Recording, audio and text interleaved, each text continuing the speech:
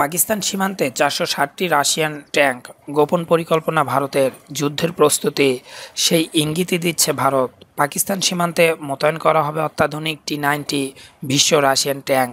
Latest Bangla নিউজের পক্ষ থেকে সবাইকে আন্তরিক অভিনন্দন। ইন্ডিয়ান ডিফেন্স নিউজ সম্পর্কে জানতে চাইলে অবশ্যই সাবস্ক্রাইব করুন এবং নোটিফিকেশন বাটন অন করুন। ধন্যবাদ সবাইকে। একটা দুটো নয়, ৪৬০টি ট্যাঙ্ক মোতায়েনের পরিকল্পনা নেওয়া হয়েছে। প্রসঙ্গত, কাশ্মীরের ভয়াবহ জঙ্গি হামলার পরেই ভারতীয় সেনাকে সব ধরনের পরিস্থিতির জন্য তৈরি থাকতে বলা হয়েছে। শুধু তাই নয়, সীমান্ত এলাকায় যে সমস্ত সেনা জওয়ান অপারেশনে রয়েছেন তাদেরকেও হাই অ্যালার্টে থাকতে বলা হয়েছে।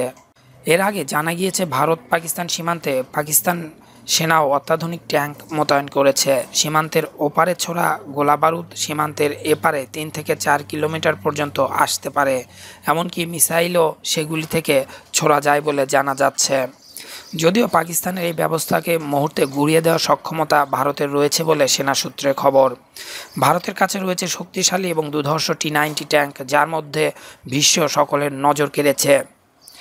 এই যুদ্ধ ট্যাঙ্কগুলি 2022 থেকে 2026 সালের মধ্যে ভারতের কাছে চলে আসবে বলে বিশেষ রিপোর্টে জানাচ্ছে। 13,448 কোটি টাকার চুক্তি অনুযায়ী রাশিয়ার তৈরি এই ট্যাঙ্ক সেনাকে আরও শক্তিশালী করবে। মেক ইন ইন্ডিয়া প্রকল্পে চেন্নাইয়ের আভাদি এলাকার বিশেষ অস্ত্র কারখানায় তৈরি হচ্ছে অত্যাধুনিক বিশ্ব ট্যাঙ্ক। ভারতীয় প্রযুক্তির সাহায্যে এই ট্যাঙ্ক তৈরি হচ্ছে। 1 মাস আগে এই ট্যাঙ্কের নির্মাণ চুক্তির ছাড়পত্র পেয়েছে ভারত। সোমবার প্রতিরক্ষা মন্ত্রকের পক্ষ থেকে জানানো হয়েছে, সেনার কাছে এই মুহূর্তে প্রায় 1070টি ট্যাঙ্ক রয়েছে।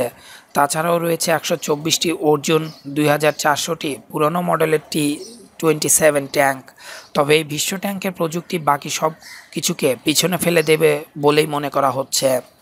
এর আগে জানা গিয়েছে পাকিস্তানের আক্রমণ থেকে নাগরিকদের বাঁচাতে বাংকার তৈরি করা হচ্ছে। ইতিমধ্যেই পুঞ্চ ও রাজৌরি জেলায় 7,298টি বাংকার তৈরি হয়ে গিয়েছে। 7,162টি বাংকার তৈরি বাকি রয়েছে। সরকারি সূত্রে খবর, মোট 14,460টি বাংকার তৈরি হচ্ছে। এর জন্য খরচ পড়বে 415.73 কোটি টাকা। আন্তর্জাতিক সীমানা ও নিয়ন্ত্রণ রেখা বরাবর বাংকারগুলি তৈরি করা হবে।